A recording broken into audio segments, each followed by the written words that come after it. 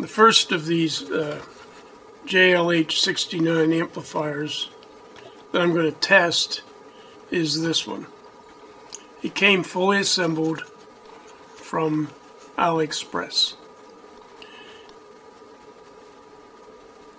It costs less than $4, $1.58 for the amplifier and $2.26 shipping.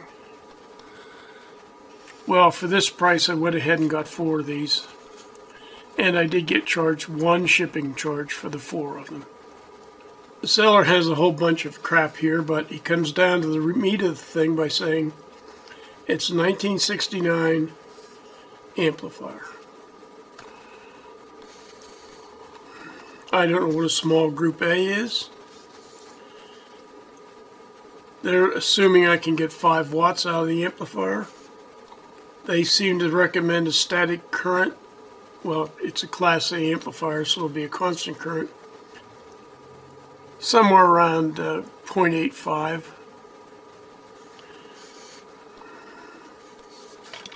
Everything else is just run-of-the-mill. The only identifying mark I can find on this board is this XR150 marking. I made a drawing of this amplifier, electrical drawing, and a drawing of the board. I'm calling it amplifier number 1, XR150. We've got an independently generated, decoupled voltage here that's expressed across this voltage divider. And it has to be really noise-free because this is tied directly to the input of the first amplifier. And it's just 2 100K fixed resistors. We have a 0.15 microfarad input capacitor. Of course, the transistors are all different than the JLH69 amplifier because the ones that are in the original article are no longer available. Now, the second and third stage are always NPN, and this designer elected to use a tip 41C for all 3 of them. This is about what the JLH69 amplifier would have for an output capacitor, assuming an 8 ohm load. And I intend to place an 8 ohm resistor across the output. So I'm going to be testing at 8 ohms. In order to adjust the current, this has been the JLH69 fixed resistors have been replaced with a variable capacitor. So that allows us to set the current. Linsley-Hood does recommend that these 2 resistors be I believe a 1 and 2 watt respectively. This R7 is the same as all the rest. They're either 1/4 or 1/8 watt. And this potentiometer is probably a 1/2 watt potentiometer. Everything else seems to be right in order with the original amplifier. For all the tests, I intend to use a 8 ohm resistive load mounted on this chunk of metal. And it's an 8 ohm 50 watt resistor. I've mounted amplifier number 1 on a heatsink. I insulated it with silicon pads so the transistors are independent of the sink.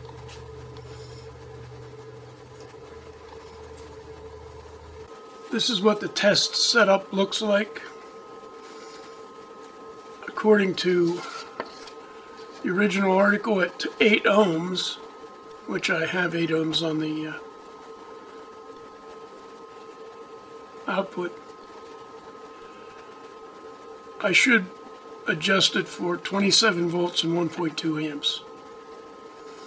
And take note of this. Here's what JLH said in his original drawing.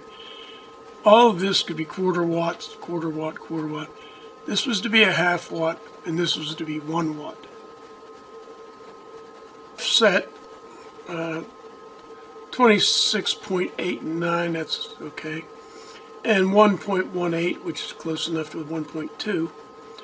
I'm using a lambda regulated power supply. Like I said, there's an 8 ohm load here. The upper trace, the purple one, is the output from the signal generator. And right now it's at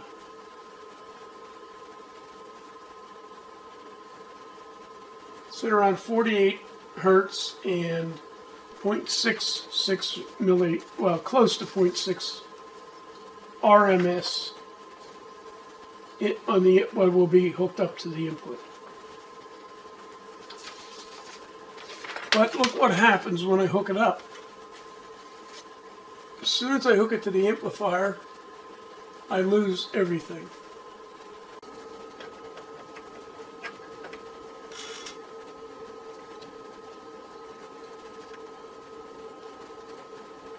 As soon as I hook it to the amplifier, I lose everything.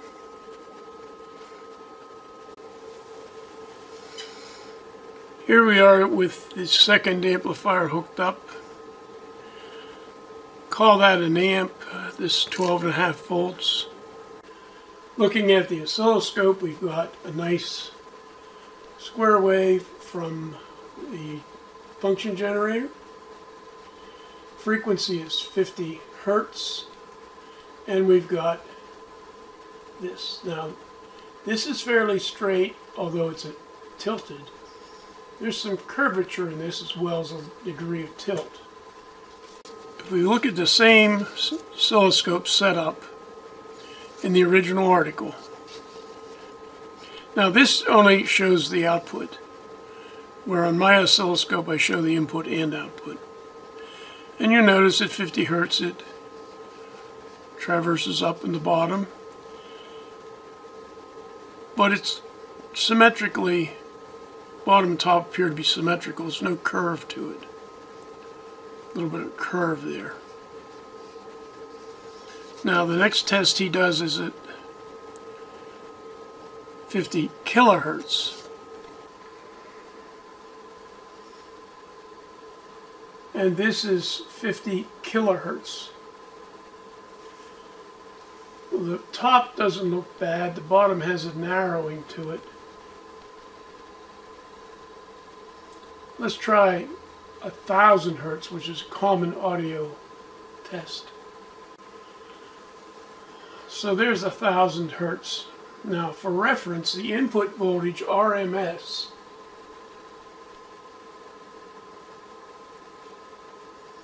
the output voltage RMS is almost 5.9 volts.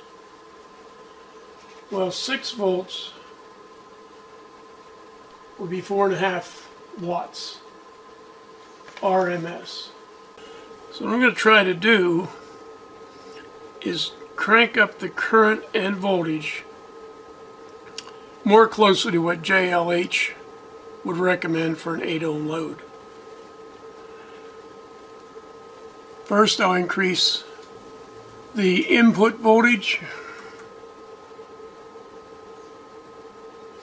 Call that 20 volts and 1.3 amps. Go back to 1,000 hertz square wave. I'm at 50 kilohertz. And that doesn't look bad. 10,000 kilohertz. That doesn't look bad at all. And I'm not putting an RMS voltage of 8.8 volts, which is pretty close to 10 watts. Looking at the temperature with my infrared thermometer, at the cap screw securing the transistors to the heatsink, I've got 32, maybe 36, 34 degrees Celsius, which I don't believe is going to be a problem for those transistors. I go back down to 50 Hertz. The oscilloscope shows us essentially nothing any different. We'll go up to 50 kilohertz and essentially no change. JLH said that an input voltage of 0.66 would provide an output wattage of 10, and there it is. 500, we're getting a little bit of that tilt beginning at the bottom. There's 200. I'll adjust the scale. Check the frequency meter. That's at 180 Hertz, which is beginning to look like the trace on the original design article. I still have an output of 8.8 RMS volts, so that's as close as you can get to 10 watts. The rectangle begins to look better as we go up in frequency. There's probably 600 Hertz, 1000 Hertz, 2000 Hertz.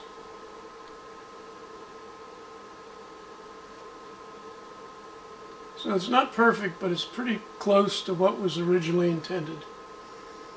So out of 2 amplifiers, we burned one up, and the other one works fine. Let's see why it's important to have high frequency, a capability of reproducing high frequencies. So this is a sine wave at some frequency. This is a sine wave at 3 times that frequency. See, we have 1 positive peak here, and here we have 3 in the same time period. So this is a 3rd harmonic. Adding them together produces a wave like this. It goes up faster than the fundamental sine wave. Then it does this, where the sine wave peaks out. Then it continues up and drops. So do you see what's happening here? This is turning into a square wave. The first and the 3rd harmonic produce this.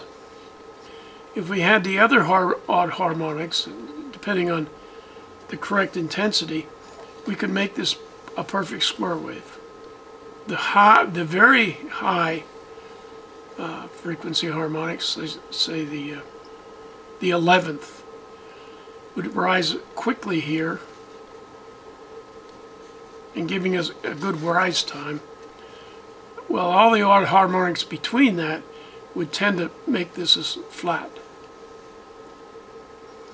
But if we want to reproduce this perfectly, well, if we want to make a perfect square wave, we might have to go harmonically up to at least 15 times the fundamental frequency.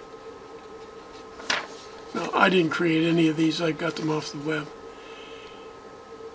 This is a distorted sine wave. You can see it's leaning, and it's narrower at the top than the bottom. This, of course, is a picture of the fundamental. It gets this lean and this characteristics power in the harmonics. This particular one is the harmonic energy is maximum at the 2nd harmonic and diminishes the whole way.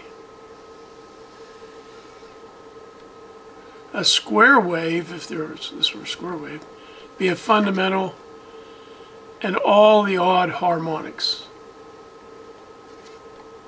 They're getting smaller, but they need to be reproduced exactly in order to reproduce a fundamental square wave. So that's it for number 1. I'll pull out number 2. We'll look at the kit. I'll assemble it and I'll do the same test.